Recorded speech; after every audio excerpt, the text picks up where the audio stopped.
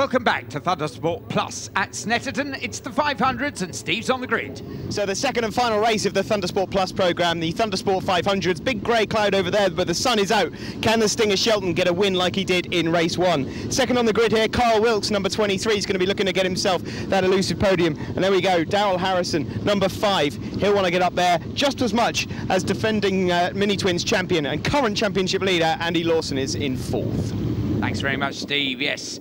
Colin McCabe, Lewis Osler, Nick Clift, Richard Blunt on that second row. Richard Blunt will be hoping to make a better fist of it this time. He is our leading rookie out there, but he ditched it in the first of the 2 races, but away they go. Can anybody peg back Adam Shelton, who just gets into the lead at Ritchie's, and that was beautifully done, Steve.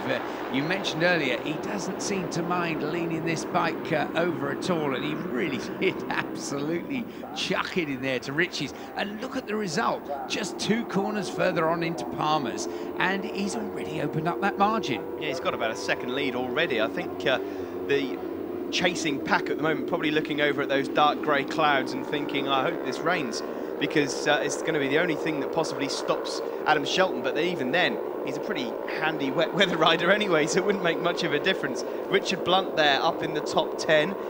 Looks like he's got away well, but it is Andy Lawson. Is that him in 3rd position, I believe? Yes, another who got away well once again was Kyle Wilkes. And I think Kyle will be looking for a really good result this time round. His best ever qualifying, 2nd fastest in the qualifying session, but didn't necessarily make the best of it in the earlier race. He will be absolutely determined to give a better account of himself this time round. No, it is still Lawson is actually up into 2nd position. Colin McCabe this time off to a better start in 3rd. There's Nick Clift, the former super team we mentioned earlier on, just in and around the top 8 at the moment. There's Shelton then. Look at that lead on lap 1 ahead of Andy Lawson. Then Colin McCabe, Daryl Harrison, and then Lewis Osler and Kyle Wilkes side by side as they head into Murray's. Yes, Kyle just dipping underneath there. Quick look, yes, you're okay, mate. Now then, it's get the power on as you can, and, well, Lewis Osler actually does it a little bit better and retakes the position on the run to the start-finish line. Yeah, one day riders will learn that looking behind you costs you positions. Bearing in mind Kyle Wilkes had just overtaken Lewis Osler into Murray's. I'm not really sure what he was expecting to see then when he looked over his shoulder, but it does cost you time. Yeah, it's always bothered me. It's bothered me at every level. But there we see number 20 there. That's David Bezic once again, and you can see those 3 orange bibs, those guys racing at the back of the pack, but learning every inch of the way. Those orange bibs, of course, the rookie bibs, telling everyone it's their first racing season. Yeah, he was there battling with Daniel Bezic as well, and also Richard Walsh. So the 3 rookies new to racing, and well, we'll keep an eye on them throughout the season, and maybe they'll be able to pick off some points towards the end. You're just seeing shots there, the luminous yellow machine of Colin McCabe. Well, still Adam Shelton leads, and there looking back up the Bentley straight from just beyond Brundles. There we see Adam Shelton turning into Brundles, followed by Andy Lawson. But bit of a bum fight on for 3rd. Colin McCabe just slicing across and maintaining his 3rd place as they come through Nelson's and run out towards the bomb hole. But look at number 5, Daryl Harrison, right in his wheel tracks and very keen to dispossess Colin McCabe of that 3rd place, but at the moment can't quite squeeze away through. Now Coram, Steve, tightens up much more now on the exit. They really do have to be aware of that. Coram's always a corner that's caught a few people out on the outside of the corner, but now as it tightens up there, they really do have to concentrate as they get on the brakes for Murray's. Yes, it used to fan out a little bit. You used to even be able to apply the throttle just before you tipped into Russell's, but now it just comes back in even further, so you have to be a little bit careful. There is Daryl Harrison just behind Colin McCabe. These 2 need to be a little bit careful not to take each other out, because they are 2nd and 3rd in the championship and quite a way behind Andy Lawson in front, and then this massive battle. Schofield was in there. That's Stuart Campbell all sorts of riders gunning for points. See there in 4th place, Daryl Harrison working hard, chasing Colin McCabe, but Kyle Wilkes just sat behind him. And once again, he'd love to get involved in that battle for what essentially is the 3rd podium place. I know I mentioned earlier, I think Kyle, superb in qualifying, his best ever. He really wants to get more out of it though. There's Chris Poncia, number 57. Look at that lovely little 6-way battle indeed that Chris is involved in. Yeah, that's being led by Stephen Petrie at the moment. Chris Poncia, to say this is a local circuit would be a bit of an understatement. He lives in Attleborough. Probably throw a stone into his back garden from here at Snet.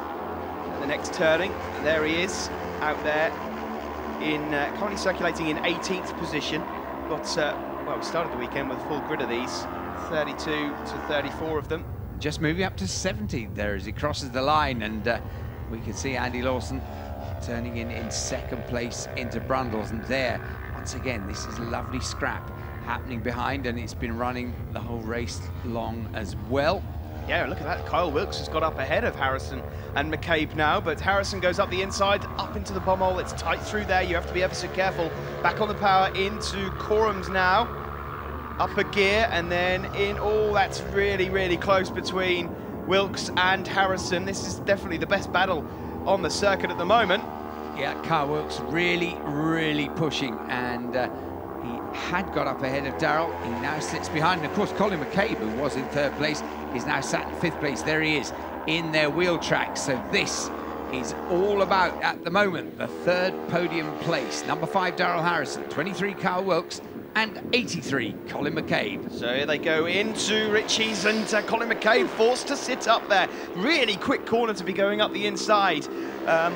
You can really run out of room in that double apex. There's Steve Kane doing very well, just ahead of Richard Blunt, and then you've got David Carson there. Yeah, it's, as we always say, there's great battles going on all the way down the field. There certainly are, except, of course, at the very front where Adam Shelton, the youngster, has just disappeared up country. Here he comes. Nobody able to live with him on this day at the Snetterton 300. He got a great start. We saw already that by the time they'd been through Ritchie's, Montreal and Palmer's, he had a considerable advantage on the others, and he has maintained that. One of the things he does, Steve, of course, which a lot of riders over the years, a lot of successful riders, has always said has been the best way of keeping your concentration when you're out the front, and that is not to let your lap times drop off. And Adam currently has the fastest lap of this race. Yeah, he's just pumping in the lap times. I mean, interestingly, Andy Lawson has actually shaded a second off his best lap time from race 1. But similarly, Adam Shelton's done pretty much the same thing at the front, so he continues to make time up on this new circuit. I should just mention quickly Nick Mallinson having one of his best ever rides up into 6th position. But I have noticed that we're missing Kyle Wilkes that time around on the timing screen. So Kyle had got himself up to 3rd, no longer in this race, unfortunately. That's such a shame. He was trying so hard and racing well, but it's all come a bit unstitched. But this is the last lap for Adam Shelton as he runs down towards Hamilton. I think they're just about going to miss the rain as well. It's coming. Yeah, I can. It's actually. I think it's pretty greasy, doesn't it? Yeah, a little bit of drizzle in the air. Of course, this is a very long circuit running east-west, and you can sometimes get it dry at one end and wet at the other. I think at the moment, it's this end of the circuit which is suffering most, but you can see by that rookie vest, there is also a punishing wind as out towards the bomb hole comes our leader, Adam Shelton.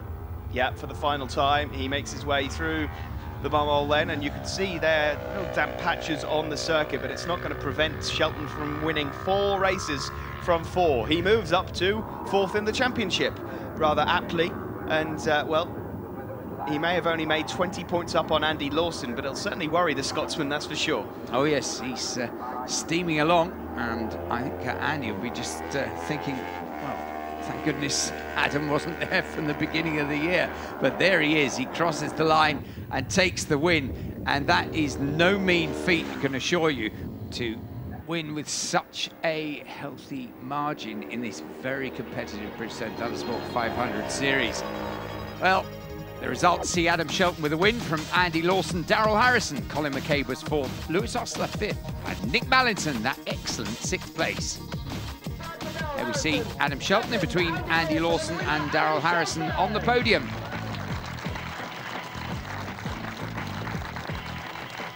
And in the championship standings, well, we see Andy Lawson still with that healthy lead over Colin McCabe, Darrell Harrison 3rd, and Adam Shelton moving up into 4th.